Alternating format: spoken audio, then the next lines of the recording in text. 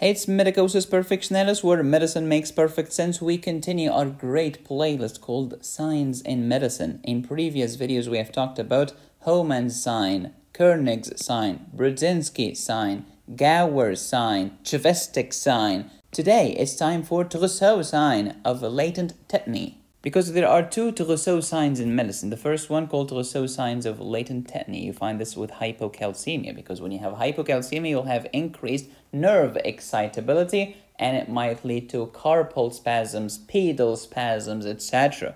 The next one is called Trosseau sign of visceral malignancy or Trosseau syndrome, and this is migratory thrombophlebitis seen in any deep internal cancer, such as like visceral cancer. Example, gastric cancer, pancreatic cancer, etc., and so on and so forth. Let's first go back to history and talk about Armand Trosseau, the story of a great 19th century encyclopedic clinician, to say the least. He was the first person to say the word aphasia and to say forme frusta. More on that later. He's probably the one who said even a broken clock gives the correct answer twice a day, because he was sick and tired of these doofus, incompetent physicians getting the diagnosis correct some of the time. He was an oncologist, a neurologist, an endocrinologist, and even a phlebologist. And you'll understand why, because if you can connect the dots between hypocalcemia and increased nerve excitability, and then discover a sign, a clinical sign to prove these tetanic contractions such as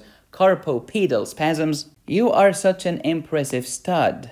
Next, to connect the dots between visceral malignancy such as pancreatic cancer and superficial thrombophlebitis, you gotta be very good at oncology and phlebology. And that's the story of the second sign, Trosseau sign of visceral malignancy or Trosseau syndrome. He invented the Trosseau tracheal dilator. He was big on laryngoscopy and laryngeal diseases and laryngeal phthisis, and phthisis means wasting. Watch my video on TB, because tuberculosis is also known as phthisis pulmonalis, when your lungs are totally wasted. Trosseau and Lallemand coined together the term Trosseau-Lallemand bodies that we now call Bence-Jones proteins. Please let me know in the comment section, what is Bence-Jones proteins, what conditions do we see Bence-Jones proteins in, and what is the difference between the Bence-Jones protein and the term Horsfall protein. He encouraged people to use eponyms in medicine. And then we started the tradition of naming the disease after the doofus who discovered it. So you have Hodgkin's lymphoma, Graves' disease, Bell's palsy, Brudzinski sign, Khalil swab, etc. And then it went downhill from there, because every doofus is trying to just get their names in the textbook. Case in point, Fick's principle. And now this is the sad story. He died from gastric cancer, and while he had gastric cancer, he showed Trosseau sign of visceral malignancy. He had thrombophlebitis. Imagine waking up in the morning, looking at the mirror, only to find that you have the sign that you have discovered. And he later died from gastric cancer. This is so sad. It also reminds me of Mnemonic, who invented the stethoscope and used it to diagnose tuberculosis. Later, he died from tuberculosis, while he could listen to the signs of tuberculosis in his own lungs using his own stethoscope. Now, the difference between forme frusta and forme plein. Forme frusta is when you show mild form of the disease. Example, a patient with rheumatoid just having mild joint pain. Forme plein, on the other hand, is when you have the complete, full-blown picture of the disease, and this is severe. If this is rheumatoid, you will see swan neck deformity, boutonniere's deformity, zeta thumb deformity, MCP subluxation, ulnar deviation, piano key sign, joint destruction, flexion contractures of the elbow, cervical spine subluxation, normocytic normochromic anemia, lymphoma, pericarditis, pleurisy, etc., and so on and so forth. English-speaking doctors unfortunately do not use these terms. That's why they are doofuses, generally speaking. Oh, senior doctor, I could not understand that this patient had DIC. Where is bleeding from every wound, bleeding from every orifice, bleeding from every scratch? I will not respond to you. I will let Gordon Ramsay respond. Hey, big boy, listen. Take responsibility for your actions. There is a difference between forme fruste and forme plein. F me. In my 30 plus years in the culinary industry, I've never seen so much arrogance and stupidity. Here's the story of another doofus. Imagine that you had a patient coming to you. She complains of just pain in her fingers, or to make it more dramatic, just pain in her little finger and the medial border of the hand.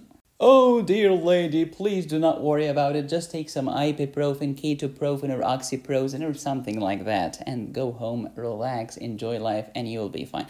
Doofus, she had a heart attack. Oh, I didn't know that heart attack can present as just pain in the fingers. Hey, go to any rheumatology textbook, look up the differential diagnosis of finger pain. You'll find heart attack there. And then open an English dictionary and look up the word incompetent. You'll see your picture next to it. Did you take history? Did you ask about her family history? Risk factors. Did you ask about a pain that gets worse on exertion and relieved by rest? You are just a doofus with a stethoscope. Functions of calcium from the previous video. We have uncharged calcium, just cram it into bone and give it some structure. But this is not the functional physiologically active calcium. The physiologically active calcium is the free calcium floating freely in the bloodstream. Freedom is cool. And in the previous video, we have talked about the difference between total body calcium, plasma calcium, and free calcium.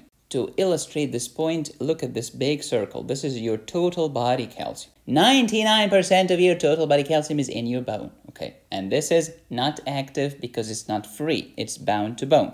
Cool. And then 1% in the cell. Who cares? And then 0.1% in the extracellular fluid. Who cares? Oh, shut up. This is what we care about right here. Because part of the ECF calcium is the free serum calcium. And it's free, unbound, and therefore physiologically active, and therefore it can cause symptoms when it goes up or when it goes down. Tetany is a condition where you have hypocalcemia. Hypoparathyroidism is another condition with hypocalcemia. This is the calcium that we're talking about.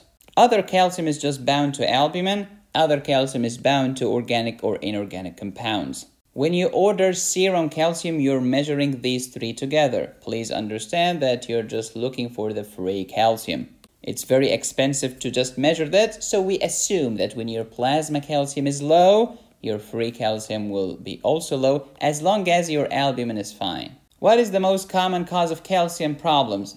Albumin problems. When you have no albumin, calcium is going to just leave the albumin because I don't find it, and calcium will be floating freely in the plasma, and this is active calcium, therefore physiologically active, therefore can cause symptoms. It tears my heart into pieces when I see an online blogger talking about calcium and confusing the bone calcium with the cellular calcium, with the ECF calcium, and then the albumin calcium with the free calcium with the one bound to... Like, what are you talking about?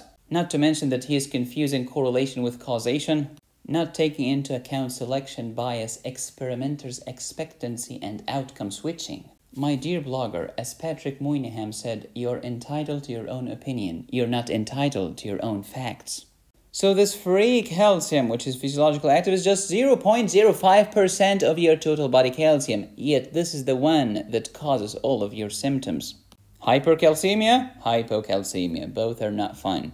Romeo's strength was in his heart, but the calcium strength is in the charges. Functions of calcium. Calcium contraction. And we have talked about digoxin in the previous video, how it alters these channels and pumps and leads to increased calcium inside the heart, which will increase contractility. Calcium contraction. These are all the drugs that affect calcium inside the heart. Therefore, they can increase contractility or decrease cardiac contractility. Calcium, blood coagulation. And calcium is considered to be factor 4 of the coagulation factors. This is the only factor that's not made in the liver, not in the least. The calcium mnemonic, calcium contraction, calcium coagulation, calcium cohesion of bone, calcium problems, constipation, carpal spasm, cardiac arrest during systole, contra-excitability, and contra-QT interval. Watch my video called Calcium Mnemonic to learn more. The moral of the story is calcium is contra-excitability.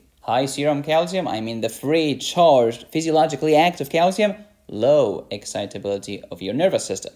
Decrease calcium, the opposite effect will happen. Tetany has low calcium in the serum, therefore hyperexcitability, therefore positive Chvostek and Trosseau signs. Therefore, carpal spasms, pedal spasm, and even maybe convulsions. People stop me at the grocery store all the time and they ask me, hey medicosis, why is calcium contraexcitability? Now, I'm not gonna claim that I know why, but I'll give you something to think of. Remember that alkalosis is associated with hypocalcemia.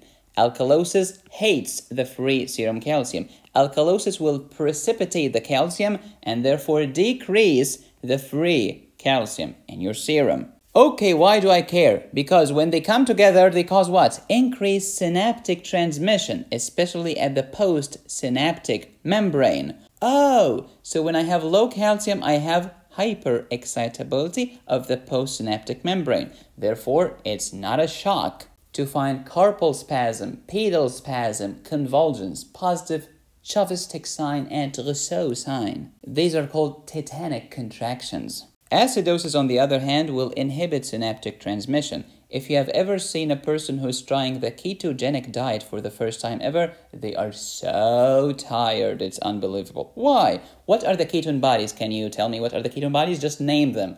Acetone, acetoacetic acid, beta-hydroxybutyric acid. These are acids. They can lead to acidosis. Acidosis inhibits synaptic transmission. You'll be tired. So you're saying that there is no upside to the keto diet? Shut up. I never said that. And as Dr. Thomas Sowell said, there are no solutions in life. There are trade-offs. There is another theory for why calcium is contraexcitability, and it goes like this. When you have low calcium in your serum, this will decrease the threshold at which the fast-acting voltage-gated sodium channels become activated. In other words, now it's easier for the sodium to go inside the neuron. When sodium comes in, it's called depolarization or activation, which is hyperexcitability. I have hypocalcemia, I have tetany, low calcium, increased nerve excitability. Calcium is contraexcitability. Never ever forget this. We have talked about that Chvostek sign in the previous video. Now that Trosseau sign of tetany. Trosseau sign of latent tetany. First, wrap the blood pressure cuff of the sphygmomanometer on the patient's arm. Next, inflate and wait. Inflate the blood pressure cuff above the systolic blood pressure. So if the patient's systolic blood pressure was 120 millimeters of mercury, you should inflate to, let's say, 130. And then wait for how much? Actually, no one knows. Even Trosseau did not tell us. Some people say 3 minutes, 4 minutes, 5 minutes. I don't care. A positive Trosseau sign is carpal spasm if you are wrapping the blood pressure cuff around the arm, or pedal spasm if you are wrapping it around the thigh. Let's talk about carpal spasm. Please describe it. You see flexion of the wrist and extension of all of the fingers. Now, what is the explanation of that Trosseau sign? Don't forget, calcium was low in your blood, which increases nerve excitability. Carpal spasm is a nerve excitability. Pedal spasm is a nerve excitability. Also, when you wrap and inflate the blood pressure cuff around the patient's arm, this will decrease blood flow, increasing the irritation of the nerve. So now the nerve is irritated and excitable, you get spasms. If your woke professor explained it to you like this, I will retire from YouTube and work as a plumber. If you want to get more of my videos, check out my autonomic pharmacology course on my website. It has 15 videos and 20 cases. Go to medicosisperfectionalis.com. In the next video, I'll talk about the obstetrician's hand and the gynecologist's hand. These are clinical signs in medicine, if you can believe it. Please subscribe, hit the bell, and click on the join button. You can support me here or here. Go to my website to download my antibiotics course and my autonomic pharmacology course. Thank you for watching. As always, be safe, stay happy, and study hard. This is Medicosis Perfectionalis, where medicine makes perfect sense.